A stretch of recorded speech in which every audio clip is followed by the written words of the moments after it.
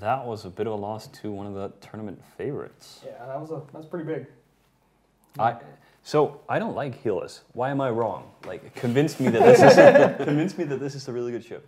Like, with the new drone damage modifier that was added in this most recent patch, they can, because they're shield ships, they can just rack out their mids with resist modules and extenders, and because of their innate 5% resistance bonus per level, they end up coming out like with insanely high resist, plus the resist from the boost Tengu make them just out of control high resist, and then they can fill their lows with the damage control and drone damage modifiers. So they end up coming out to be like some seriously high DPS from their drones, and then really high EHP, and with a logistics ship, you can rep so much more with that resist so high. Yeah, I think the ASB on the Tengus really threw a wrench in their plan here.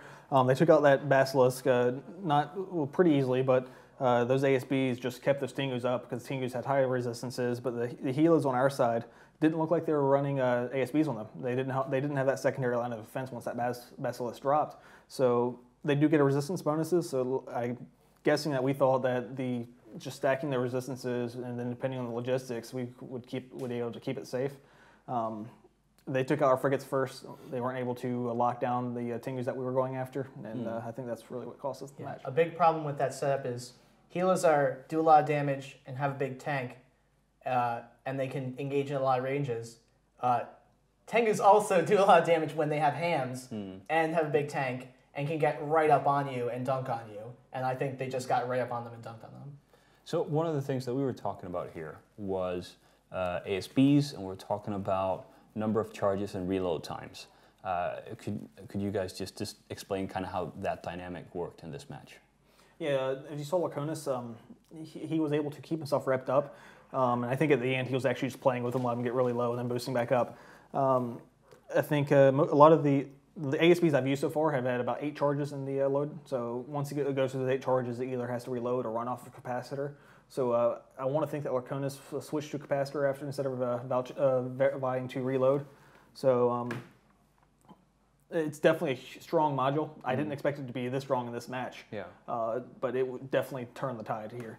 So are you playing for someone to run out of modules? You're basically saying this guy can tank us, but once his charges run out, we're just going to keep firing until that happens. Well, at one point, I obviously don't have psychic powers that are that strong to know what the Goon team was trying to do, but they sort of did some damage to the Basilisk, got its ASB running for a little bit, and then switched off for just a small amount of time just to kill a frigate, and then switched back. And I think they were hoping to bluff that Basilisk into reloading early on his ASB, which is actually a great move if they do it. But luckily, the Basilisk pilot was a little bit more aware than he should have been to have Goons win. But so he was able to just wait out his whole charge.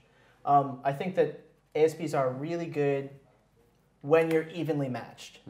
When you're pretty tight on resistance, pretty similar damage, having that ASB just gives you that little edge. I don't know if they're good all the time, if they're very different sort of setups, but in that sort of team, I like them a lot. Yeah, I think the Ham Tengus are going to be really strong this tournament, and I expect us to see a lot more of them. Last year we saw, I think PL brought one, didn't get dunked on by Darkside, but with the rule changing from 3 to 4, that they can field those 4 Ham Tengus. They have big tank, a lot of DPS. I think they have upwards like 650 DPS. So, I mean, they definitely completely viable.